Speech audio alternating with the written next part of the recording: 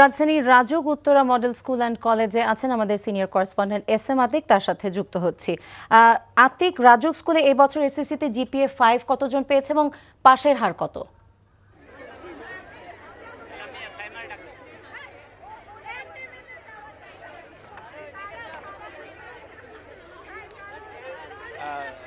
আপনি জানেন যে দেশের যে কয়েকটি শীর্ষস্তরের শিক্ষা প্রতিষ্ঠান রয়েছে তার মধ্যে কিন্তু রাজুক কলেজ বরাবরই ঈর্ষণীয় ফলাফল করে থাকে এবং এবারও যেটা হয়েছে যে এসএসসি পরীক্ষার যে আজকে ফলাফল দিয়েছে, আপনি আমার আশেপাশে নিশ্চয়ই দেখতে পাচ্ছেন যে উৎফুল্ল শিক্ষার্থীরা আসলে রেজাল্ট পেতে এসে খুবই আনন্দিত, কারণ তারা সর্বোচ্চ সাফল্য পেয়েছে, অর্থাৎ জিপিএ 5 তারা অর্জন করতে পেরেছে এবং রাজুক কলেজ বরাবরই ভালো ফলাফল করে। আপনাকে যদি এদের ফলাফলটা আমি একটু সংক্ষেপে বলি, তাহলে এবছর এখান থেকে মোট 867 জন ছাত্রছাত্রী পরীক্ষা অংশ নিয়েছে এবং 867 জন পরীক্ষার মধ্যে জিপিএ 5 পেয়েছে হচ্ছে 821 জন।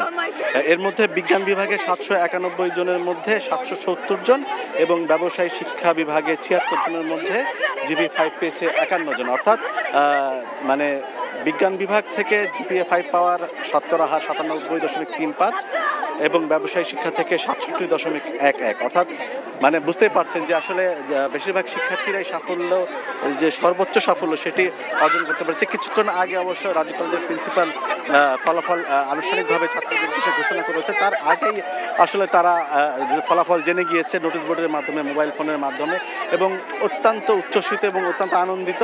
এবং এই যে আসলে উচ্ছ্বাস প্রকাশে একটা বড় বাধা হচ্ছে প্রচণ্ড রোদ, প্রচণ্ড গরম, কিন্তু তারপরেও কিন্তু তারা খুবই আনন্দে উদ্বেলিত এবং তারা বলছেন যে এই ফলাফলের পেছনে তাদের অবদান হচ্ছে তাদের বাবা মায়ের, তাদের শিক্ষকদের এবং কলেজ কর্তৃপক্ষের, সার্বক্ষণিকভাবে যারা তাদের লেখাপড়ার পেছনে কঠোর সময় দিয়েছেন এবং অনুশাসন মেনে চলতে কলেজ কর্তৃপক্ষ সবসময় কঠোর ছিলেন। তো সব কিছু মিলিয়ে খুবই আনন্দের পরিবেশ এবং আমি যেসব জায়গায়, যেসব স্কুলে গিয়েছি, যারাই ভালো ফলাফল করেছে তারাই খুবই আনন্দিত এবং তারা বলছেন যে এই সাফল্যের এই ধারাবাহিকতা তারা ভবিষ্যতেও বজায় রাখতে চান। তো ফারজানা, এই ছিল আমার কাছে আপাতত। অবৈধভাবে ক্ষমতা দখলের যে সংস্কৃতি শুরু হয়েছিল তা বন্ধ করতে ঐতিহাসিক রায় দেয়ায় বিচারকদের প্রতি কৃতজ্ঞতা জানিয়েছেন প্রধানমন্ত্রী শেখ হাসিনা। সকালে সুপ্রিম কোর্টের সুবর্ণ জয়ন্তী উপলক্ষে নির্মিত স্মৃতি চিরঞ্জীব স্মারক সৌধের উদ্বোধন করে এসব বলেন তিনি।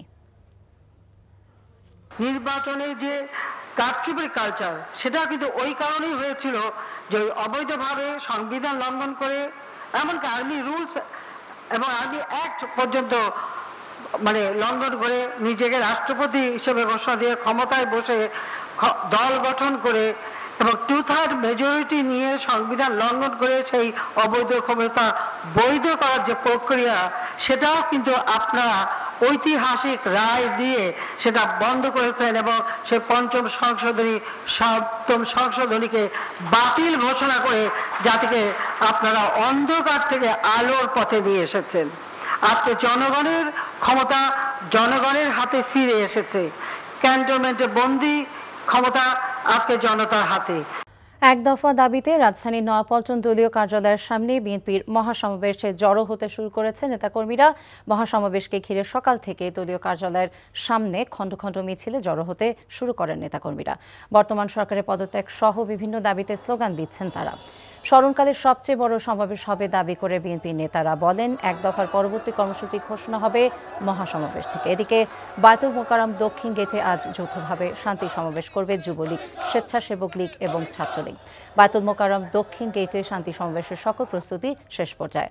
সকাল থেকে নেতাকর্মীরা সমাবেশ স্থলে জড়ো হতে শুরু করেছেন। আওয়ামী লীগের এই 3 সহযোগী সংগঠনের নেতাদের দাবি, বিএনপির পাল্টাপাল্টি কর্মসূচি নয়, সহিংসতা থেকে জনগণকে রক্ষা করতেই এই কর্মসূচি।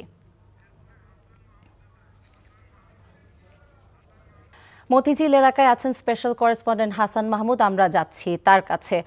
হাসান, আমরা সমাবেশ স্থলের আশপাশের চিত্র কেমন সেটা জানতে চাচ্ছি, আমাদের জানাবেন।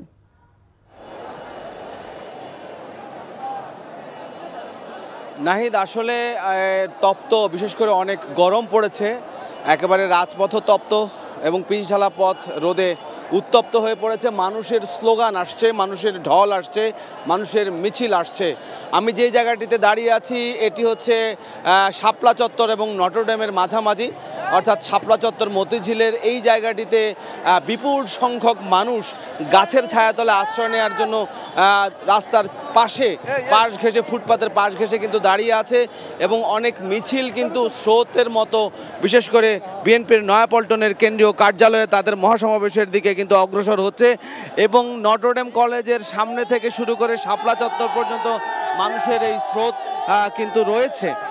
আমরা দেখেছি যে গাবতলী, বিশেষ করে সায়দাবাদের পয়েন্ট থেকে এবং এদিকে মুন্সিগঞ্জ থেকে যেসব মানুষ আসছে, বিশেষ করে যাত্রাবাড়ি সায়দাবাদ মানুষ কিন্তু আসছে এবং মানুষ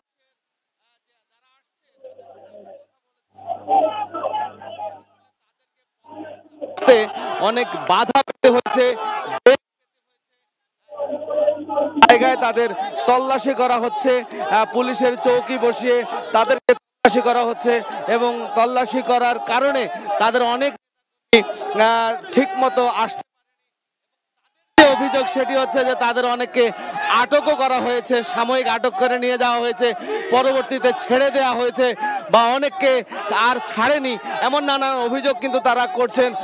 এবং বিএনপি নেতা কর্মীরা কিন্তু ঢাকার বাইরে থেকে বেশ কয়েকদিন আগেই কিন্তু এসে অবস্থান নিয়েছেন এবং সেই কারণে ঢাকায় কিন্তু আজকে সাপ্তাহিক ছুটির দিন শুক্রবার, তারপরেও কিন্তু মানুষের স্রোত কিন্তু এদিকে রয়েছে,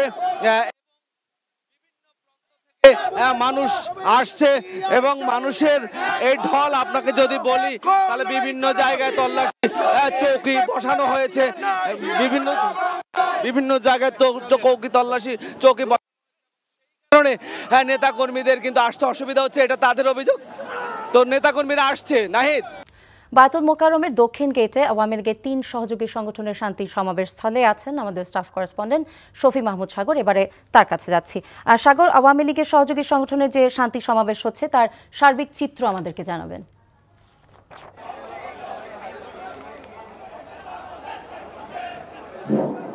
ফারজানা, বিএনপি জামাতের হত্যা, নৈরাজ্য এবং ষড়যন্ত্রের প্রতিবাদে মূলত আওয়ামী লীগের 3টি সহযোগী সংগঠন তাদের এখানে শান্তি সমাবেশ আয়োজিত করা হয়েছে এবং আমরা কথা বলে জানতে পেরেছি নেতাকর্মীরা বলছেন যে এই শান্তি সমাবেশ কোনোভাবেই বিএনপির যেই বিক্ষোভ সভা তাকে মুখোমুখি দাঁড় করিয়ে কোনো প্রকারভাবে নেওয়া হচ্ছে না, বরঞ্চ সারা দেশে আওয়ামী লীগ যেই শান্তি সমাবেশ চালিয়ে যাচ্ছে তারই ধারাবাহিকতায় এখন এই আজকে ঢাকাতেও শান্তি সমাবেশ তারা করছেন এবং তাদের মূল উদ্দেশ্য হচ্ছে সারা দেশে বিএনপি জামাতের যেই নৈরাজ্যটি রয়েছে, যেই অভিযোগ তারা করছেন সেই জায়গা থেকে বিএনপি জামাতের সেই হত্যা এবং নৈরাজ্যের প্রতিবাদে তারা সমাবেশটি করছেন এবং তাদেরকে জিজ্ঞাসা করা হয়েছিল যে পাশের এলাকাতেই বিএনপি শান্তি সমাবেশ করছে, তো সেক্ষেত্রে আসলে তাদের সঙ্গে কোনো প্রকার সংঘর্ষ সম্ভাবনা আছে কিনা। তো সেখানে তারা বলেছেন যে না, আজকে তারা পুরোপুরি শান্তিপূর্ণভাবেই তাদের সমাবেশ চালানোর পরিকল্পনা করেছেন, সেক্ষেত্রে কোনো প্রকার সংঘর্ষ কিংবা মারামারিতে তারা জড়াবেন না এবং এখনো লোকজন জড়ো হচ্ছেন। 3টা বাজে এই শান্তি সমাবেশটি শুরু হবে। ফারজানা, বিএনপির সমাবেশ স্থলে আছেন স্পেশাল করেসপন্ডেন্ট ইমরুল আহসান, আমরা তার সাথে যুক্ত হচ্ছি। ইমরুল, সমাবেশ স্থলে লোকজন আসতে শুরু করেছে আমরা জানি, তো সেখানকার এই মুহূর্তের চিত্র জানাবেন এবং নেতাকর্মীরা কি বলছে সেটা আমাদেরকে জানাবেন।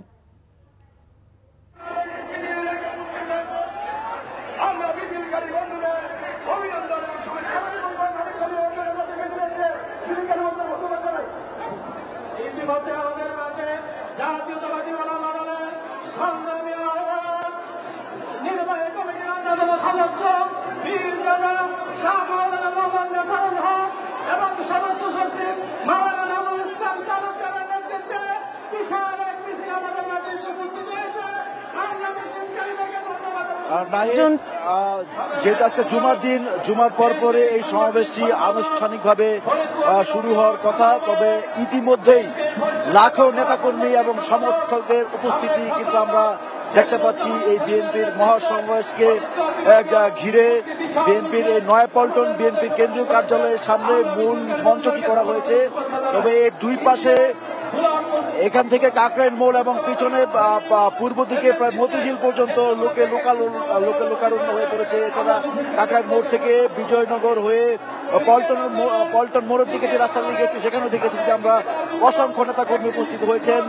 দূর দূরান্তের জেলা থেকে যত জেলা রয়েছে, সাংগঠনিক বিএনপির 82টি জেলা রয়েছে, প্রায় সব জেলা থেকে বিএনপি নেতা কর্মীরা এই ঢাকায় এই কর্মসূচিতে ঢাকার মহাসমাবেশে অংশ নেওয়ার জন্য এসেছেন। যদিও মানে চলো চলো ঢাকা কর্মসূচি আসলে ওইভাবে বিএনপি ঘোষণা করেনি, তবে অঘোষিত একটি ঘোষণা তারা সেই স্লোগানকে ধারণ করে তারা এখানে এসেছেন এবং নেতাকর্মীরা বলছেন যে যেই ধরনের কর্মসূচি আজকে ঘোষণা করা হবে তারা যে কোনো ত্যাগের বিনিময়ে এই কর্মসূচি বাস্তবায়নের মাধ্যমে তাদের যে মূল দাবি নিরপেক্ষ সরকারের অধীনে নির্বাচন সেটি তারা আদায় করবেন। এবং দলের বিভিন্ন সূত্র থেকে আমরা যেটি জানতে পেরেছি যে বিএনপির মহাসচিব মির্জা ফখরুল ইসলাম আলমগীর তিনি এখানে মূল বক্তব্য উপস্থাপন করবেন এবং তিনি এখান থেকে তাদের যে এক দফা সরকার পতনের দাবিতে তারা এখান থেকে ধারাবাহিক লাগাতার কর্মসূচি ঘোষণা করবেন।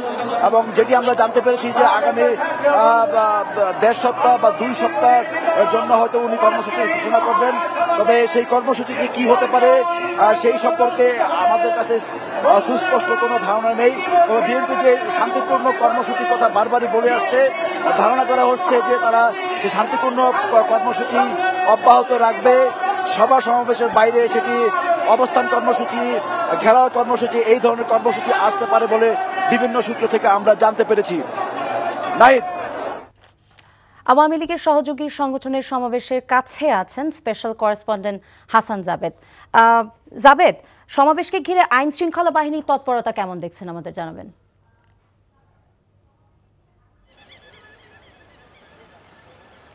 ফারজানা, আজকে কিন্তু রাজধানীতে দুটি বড় সমাবেশ, একটি হচ্ছে বিএনপির নয়াপল্টনে কেন্দ্রীয় কার্যালয়ের সামনে, আরেকটি হচ্ছে আপনার বাইতুল মোকাররমের দক্ষিণ গেটে যুবলীগ, ছাত্রলীগ এবং স্বেচ্ছাসেবক লীগের শান্তি সমাবেশ।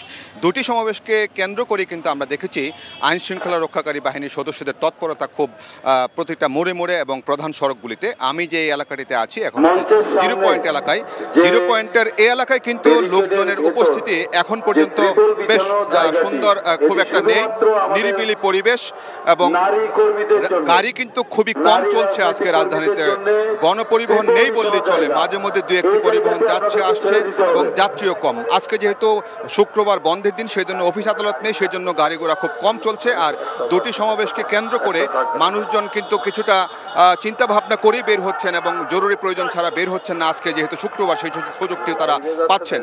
তবে আওয়ামী লীগের এই এলাকায় কিন্তু এখনও তেমন আসলে বড় ধরনের মিছিল কিন্তু আমরা খুব একটা দেখছি না। 2-4জন করে নেতাকর্মীরা আসছেন।